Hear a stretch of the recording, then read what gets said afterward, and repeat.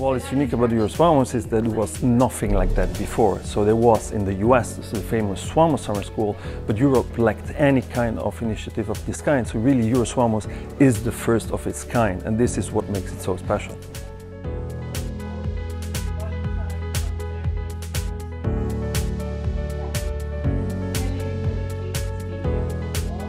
We're incredibly happy to be able to host Euro-SWAMOS for the first time this year at the Hertie Center for International Security, and very grateful that the Weise Foundation made it happen. Europe is in a really difficult geostrategic moment right now. Russia's invasion of Ukraine has turned the security landscape in Europe upside down. And many decision makers and security analysts don't really know what to do next, what type of strategies and policies to adopt, and in what type of capabilities to invest.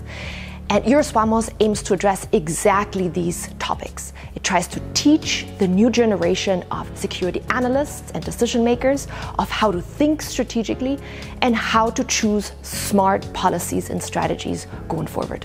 This is a great initiative because it really aims at providing students with the backgrounds in defense politics and security politics, so that not only they can use this knowledge which they cannot get in general in their home institution and they can use this knowledge for future research, and most importantly they can use it for contributing to the public debate. And as the recent war has shown us, unfortunately this is an extremely pressing issue over a broad range of topics. European security, for one, it's very topical, but it's also something that I don't think has been directly addressed for quite a long time. And coming from the UK, I think that there's a lot of different conversations being had at different areas of Europe, so bringing people together is really important. The Russian attack on Ukraine has made this really obvious that that some things you can only understand if you really understand the military logic. Even if you want to criticize all of this, right, you have to understand it first. Like it makes little sense to criticize something that you don't understand, and I think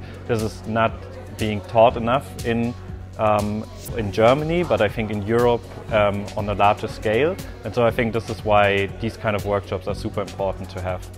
We're really trying to foster academic excellence and a new generation of young scholars in the field of security studies. This is part also of larger trends across Europe, which is trying to consolidate the truly European field of security studies, which is something which was lacking before.